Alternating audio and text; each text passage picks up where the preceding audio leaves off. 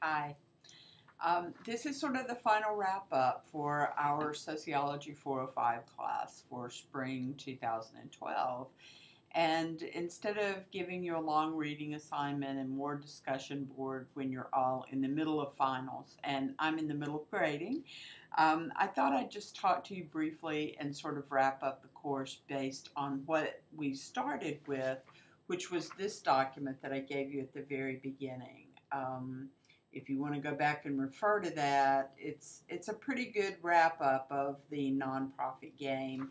So I'm just going to kind of talk through it a little bit. I make a few points, reiterate some of the points that you guys made on in your discussion board and in your papers and in your presentations.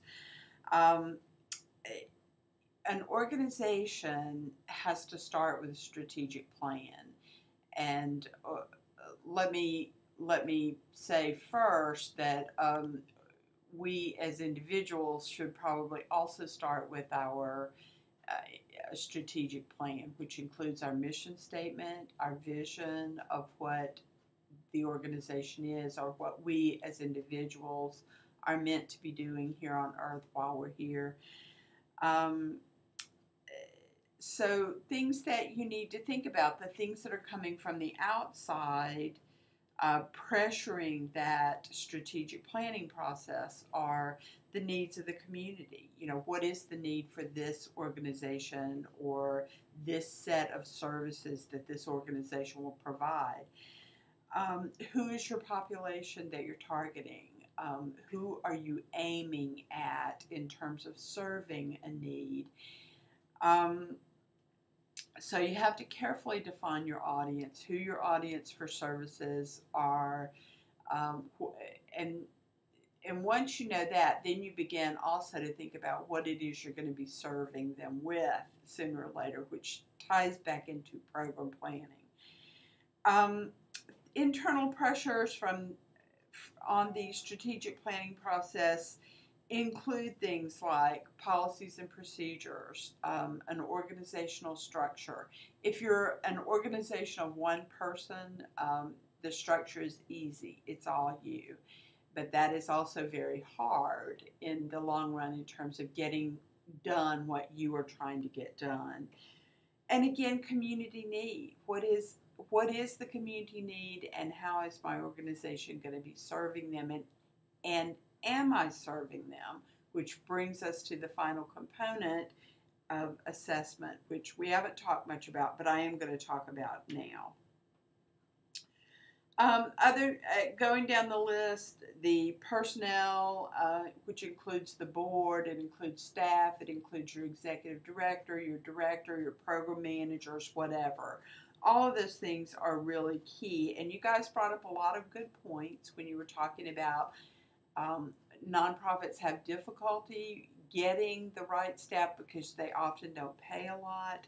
They have trouble often defining what job descriptions really look like because they have so few people and everybody's kind of doing everything. That's a bad thing to do, but if you've only got one or two people and there's a wide range of jobs to be done, it is what has to be done. And I think about the commercial that's running on television now for, I don't know what company it's for, it's Staples, I think, or maybe Office Max or something like that. But it's, the phone rings and the guy says, "Fred, I've gotten a computer virus," and the person who answers the other end on the phone is Fred in a different outfit. And then Fred walks in the door and it's the copier's quit, here's my computer's running slow, and this has happened, and the snack machine's broken, and all of these people are Fred telling Fred about what the problem is. And that's often what it feels like in a nonprofit. There are so few of you doing so much and so many kinds of work that there is often not much latitude, not much room for latitude in your job descriptions. But it can get overwhelming really fast if you don't have some help. And all of that ties into financial management. And we talked at length about financial management and how nonprofits get money through fundraising, donations, municipalities, which is part of fundraising, writing grants, which is a different kind of fundraising. All of that ties into how organizations get money to deliver the services they're going to deliver. And including also sales, marketing and sales of products or services. You can be a nonprofit business, a private nonprofit business. And the way you do that is you simply roll any profits that you make back into building your business. So you never declare a profit at the end of the year. But you have to be really careful with that because the IRS frowns on you being a profitable business but declaring yourself as a nonprofit. So you have to be really careful with the IRS. So you have an organization, you have a mission and vision, you've hired some staff, hopefully, if you're lucky. You've got a base of financial support with which to begin your organization. And now you are to the programming phase. What is our organization actually going to do, and how are we going to do that? And we talked a little bit about program planning. Your book does a good job of talking about program planning. And I'm going to give you another resource right now about program planning.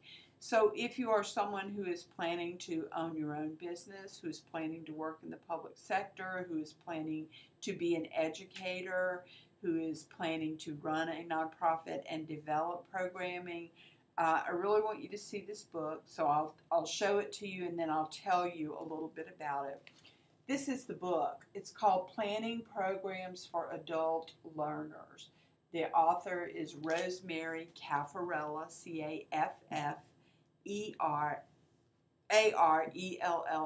Caffarella. Dr. Caffarella is an adult educator. I took this class when I was in my doctoral program in adult ed. This is my Bible. I use this in everything I do, whether it's running workshops, whether it's consulting, whether it's developing new courses. Excuse me. I use this book. It has a 12-step model in it that is appropriate for any kind of program development. You can probably buy this book on the internet for about under $10 as a used copy. Excuse me. This book is still being used, I think, in the adult ed program at USM. You might could put out an ad and ask for a used copy and pick one up for a couple of bucks from someone. It is a valuable resource. So you do your program. You are providing services out to your constituents, audience. You're raising money based on what you perceive as the success of your programs. And that leads us to the final component, which is assessment. How do you know your program is successful? You may know that anecdotally, which is the least strong way of knowing how good you're doing something. Someone telling you is what I mean. So you're providing a service to your constituents, to your target audience, and you're hearing back from your target audience. They call you on the phone, or you see them at meetings or at the service location. They say, "Oh, I really like this. This is really good." That's great, and it makes us feel good, and it lets us know on a low level that we are doing the right stuff. But in terms of being able to pass that along to your funders, to your donors, to new constituents, it is the least powerful way to do that. So it's good. It's good to collect some quotes from people. That's really good for your marketing and your PR strategies, also for fundraising. But it's not all you need to be doing. You also need to be evaluating in a formal way your programs. So when you go into a program planning, you're always thinking, okay, here's what we're going to do, and here's what the outcome should be from what we do. So intervention, outcome. and then you need to measure whether or not that outcome is happening. So that is the evaluation piece that many program developers don't do. And so why don't they do it? Sometimes it's because we don't feel like we know how to do that. It's easy to ask people, well, did you like what we did? Was that good? And they say yes or no, and usually people say yes. And you go, okay, we did a good job. But if what you did doesn't get you the desired outcome, then have you really done a good job? I mean, maybe people liked your workshop and they thought they liked the venue, they thought it was a great time to do it, it was good information, and they went away and nothing ever changed, nothing ever happened. Remember, this class the name of this class is Nonprofits and Social Change. So the idea is that what we are doing through our nonprofit base is effecting change of some sort, right? And that's true whether it's education or whether it's helping kids who don't get enough food at home to not be hungry while they're at school. Whatever your mission is, the idea is that it will affect some sort of change.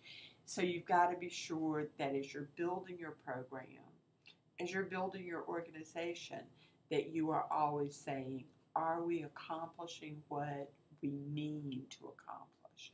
And that's the assessment component. So people don't do it because they often don't know how. They often don't know when it's appropriate to assess. They don't know, they don't understand statistics, and they get scared about that. And sometimes people don't assess programs because they're afraid of what they'll hear. You know, you believe so strongly in your idea, in your vision, and you're passionate about what you're doing. And you feel like if you know what you're doing is right, that's assessment enough, but it's not. And you need to assess despite that fear of what you may hear from other people, right? Okay, so assessment can be a lot of different things. As I said, it can be getting anecdotal information from people. What did you think about the program we did today? Or do you feel like our services are meeting your needs? That's great. You can also do a more formal, slightly more formal assessment and do an interview with people so that every person you ask gets asked the same set of questions, and you can look at that data over a range of interviews. You could do a survey, right? There are lots of ways to do surveys, including electronic surveys and things like that. You always have to go back to who is my audience and how am I serving them. So if you're serving people who might not have access to computer technology, then giving them an electronic survey is probably not your best method of getting information. However, if you're providing a service to people that you know work with computers every day, then sending them an electronic survey is probably a good way to get some information from them. So you always have to go back to who is my target audience, how am I going to get information out of these people. If your programming is meant to effect change over a period of time, you're going to have to be able to go and follow up with those people and see if you actually affected, if what you did, what you served them, actually provided that change in the long run. So if you say in 5 years, 50% of my participants in year one will have done X, Y, Z, you've got to go back in 5 years and talk to those people or touch them in some way and find out if that was true or not. And that's how you know if your programming is effective. So,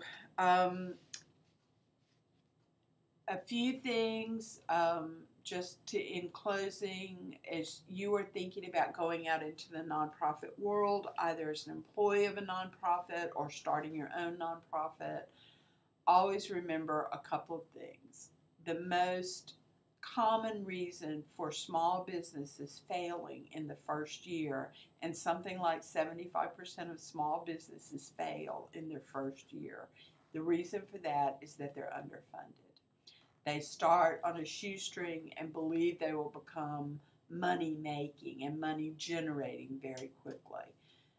That is the most common reason for failure. It's not because your vision is bad or your strategic planning was bad. Although, if you don't plan for how you're going to get money, it's a pretty serious flaw in your strategic plan. And you guys really discussed that and had good conversations about that.